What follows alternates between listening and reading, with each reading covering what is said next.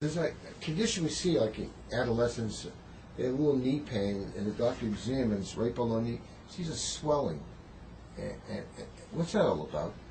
There's a condition called Osgood-Schlatter, which is very common in adolescents, and frequently it happens in kids that are very active, but there are kids that aren't particularly athletic that will get it. It's swelling right where your patellar tendon inserts, and it's a condition that is self-limiting. The kids will outgrow it.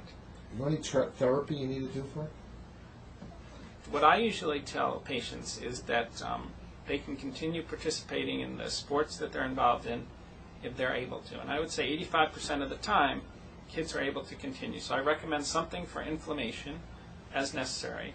And I only will recommend restricting gym or sports if the pain is so severe that kids having trouble getting around. So the prognosis is pretty good, is that correct? Excellent, yes.